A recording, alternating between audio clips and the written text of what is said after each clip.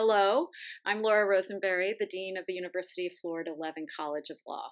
You're going to get a lot of advice about how to prepare the best application for law school, and I'm sure all of it will be great. But remember, you need to be authentic. Don't try to be someone else.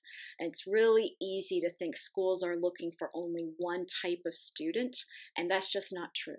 And then remember, the application process is just a means to an end. You also have to think about how are you going to succeed in law school. You know, getting into law school is not like just getting a gold star. Getting into law school is the beginning. You're going to have to work really hard. Harder than you probably did in undergraduate. But don't be overwhelmed by that. A lot of it is just showing up and putting in the time. And finally, keep an open mind. You might think you're going to be an IP lawyer or a criminal lawyer before you start. And then you take another class, say you take torts or you take property, and you realize, whoa, I had no idea that there was such diversity to what law is. You want to find the area of law that interests you the most and where you can use your strengths to succeed. I'm so glad you're applying to law school. Good luck with the process, and always remember UF Law.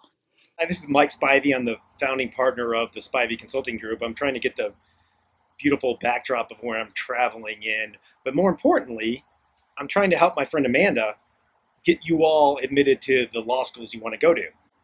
I have 2.5 minutes to do that, so I want to talk to you about essentially the most important element of any law school application, which is simply to differentiate. Okay, so law schools are getting thousands of files, hundreds a day at a lot of schools. And when you've done admissions for example, I've done it for 20 years. When you've done admissions for as long as many of the admissions decision makers, those files start blending in together. They all start sounding very similar. They're often overwrought, and by that I mean they're overly wordy. They use too many multisyllabic, polysyllabic words that no one would use in a conversation. They're not about topics that you would tend to talk to a friend about. They're about things that are meant to impress the admissions committee. So what I want you all to think of is in terms of what would I personally write about, not what would I write about, what's important to me, not what's important to a stranger. You don't know the admissions committee. You don't know that stranger. You know yourself. Every one of you, particularly in the groups Amanda works with, which are often underrepresented minorities, every one of you has something about yourself, of course, that is differentiating. You're unique. It's a word I don't even like to use in applications, but by very nature of who you are, you have unique experiences. What you need to do is take those unique experiences, parlay them into elements of your application that are going to make you be memorable to the admissions officers reading it. Whether you hiked a mountain like the one behind me and you tried 20 times and failed, but on the 21st time you made it, right? Whether you learned how to ride a bike as an adult, whether your pet cat Jazzy was sued and taken away from you when you were 8 years old and that motivated you to become a lawyer, those are all three of those topics, maybe not that particular mountain, are topics that have worked well for the applicant, but they didn't work well because of the topic. They worked well because they were sincerely important to the applicant. Things that are sincerely important to you, those are going to shine, those are going to pop. Use those in your application. The numbers are going to speak for themselves. My advice would be keep taking the LSAT until you can get the score that you think you're capable of. Let the numbers take care of themselves and let you be you.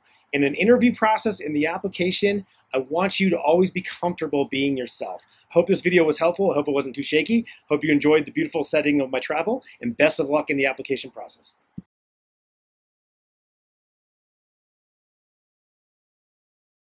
So you want to go to law school? Hooray! Best tip of advice or words of wisdom would be for you to make yourself as desirable as possible. Take undergrad seriously. Take studying for the LSAT seriously. It is not a test that you can't overcome. What's going on, y'all? First and foremost, go Gators. First, give the LSAT the respect it deserves. The difference between a couple points can be the difference between thousands of dollars in scholarship. Second piece of advice is apply early.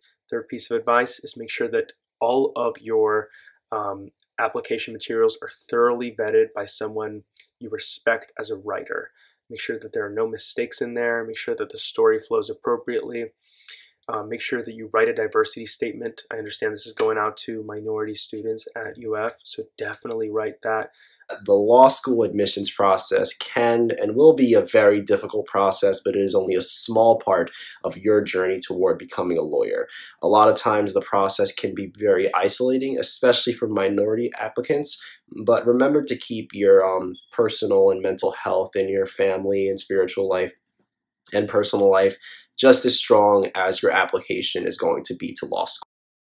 The most important part of the law school admissions process for me was just being prepared, being informed, and that meant doing my research over the summer or even earlier, knowing exactly what I wanted out of a school. Speaking to alumni, that was really important for me. Don't choose a school just based on ranking. Obviously ranking is important, but you're really going to want to look into like different programs that the school offers and like the professors, what the ideology of the school is, what they're focused on, whether that be public interest, whether that be big law.